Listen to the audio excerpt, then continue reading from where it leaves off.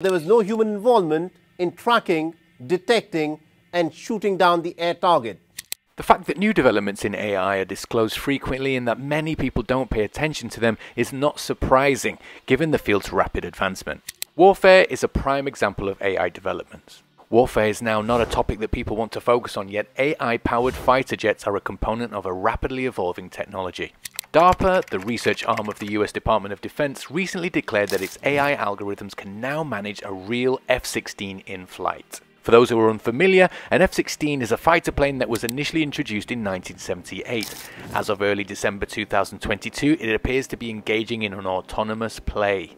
At the Air Force Test Pilot School at Edwards Air Force Base in California, developers of the ACE algorithm put their artificial intelligence software onto a specifically modified F-16 test aircraft known as the X-62 or Vista Variable In-Flight Simulated Test Aircraft, and performed many flights over a number of days.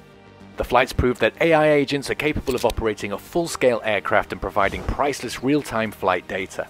2019 saw the start of the UPA's Air Combat Evolution program as the organization started developing a human-machine dogfighting collaboration system. In 2020, it started testing flights powered by artificial intelligence. When the group held what was known as the Alpha Dogfight trials, many firms competed to determine who could develop the most cutting-edge algorithm for an AI-powered aircraft. Since there are more than 600 Department of Defense initiatives integrating artificial intelligence into the country's defense programs, this ACE, who developed the Air Combat Evolution, is one of them. The government pledged in 2018 to invest up to $2 billion in AI over the following 5 years and spent $2.58 billion on R&D in 2022 alone. This article goes on to say that other AI military initiatives involve building robots, developing wearable technology, and gathering intelligence. According to other stories, this initiative will continue testing flights into 2023, with the aim of creating a functional prototype by the end of the year. This is not at all surprising. Every industry, including warfare, will experience significant changes if AI continues to advance quickly.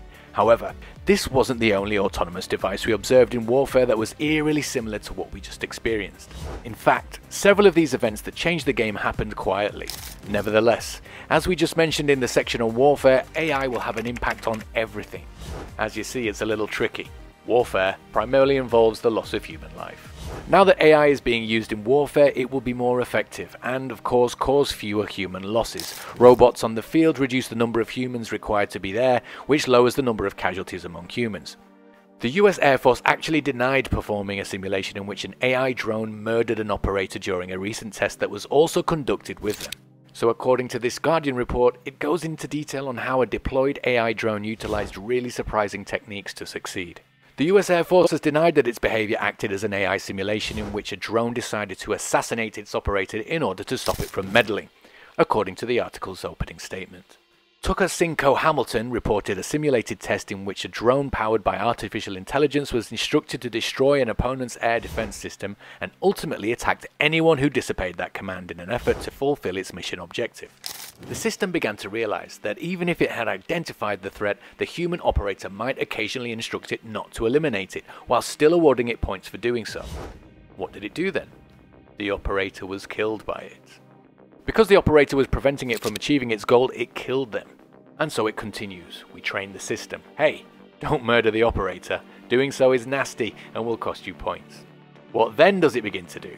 To prevent the drone from murdering its target, it starts destroying the communication tower that the operator uses. However, Hamilton, a former experimental fighter pilot, has cautioned against overly depending on AI and stated that the test demonstrated that it is possible to have a discourse about artificial intelligence, machine learning, and autonomy.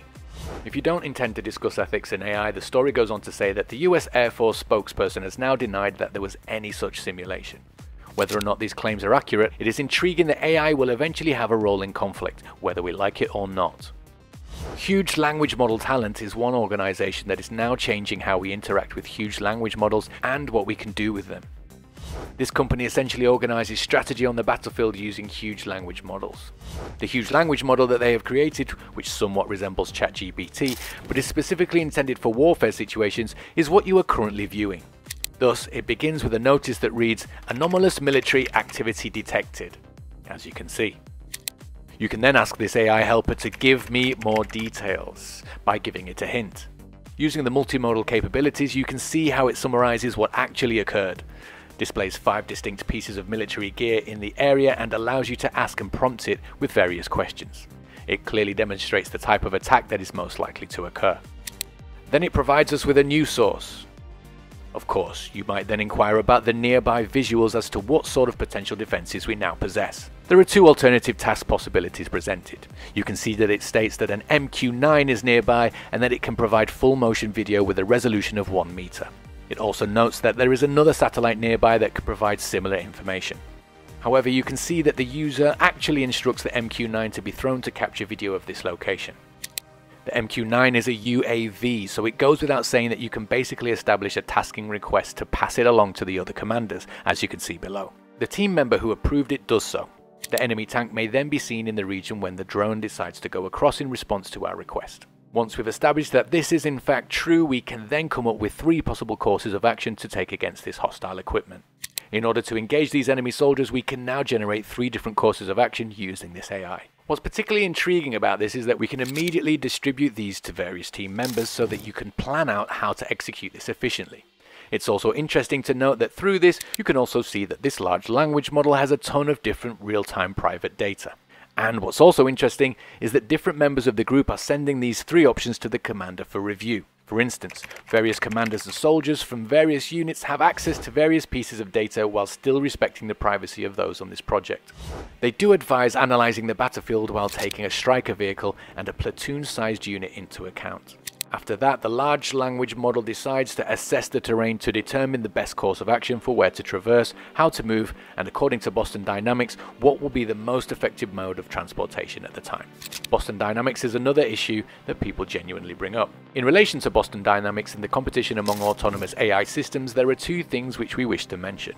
In the unlikely event that AI robots actually become rogue, what may occur? The truth of the matter is that Boston Dynamics has really had robots in the past that have been utilized by the military. These were once known as LS-3s. With assistance from DARPA and the US Marine Corps, Boston Dynamics created the LS-3 Legged Squad Support System. The LS-3 is equipped with sensors that enable it to follow a human commander while dodging hazards in the terrain, and in essence this was merely a military support unit. It was designed to carry 400 pounds of payload and travel 20 miles without refueling.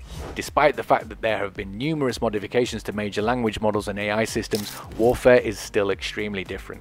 You see, when a company or nation develops something that can be used in warfare, it is not advantageous to share that with the rest of the world. For example, superpowers like the United States spend billions of dollars annually on military research, and whatever they learn and any groundbreaking work they produce is probably never going to be shared with us. Therefore, whatever AI news we do receive from Boston Dynamics or other businesses, we'll probably learn about these developments a long time after they've been put to use or deployed. That's all for today. If you liked this video, please give us a thumbs up. Make sure to subscribe to our channel and hit the bell icon to receive notifications. Also, express your valuable thoughts in the comment section below. Until next time, bye bye.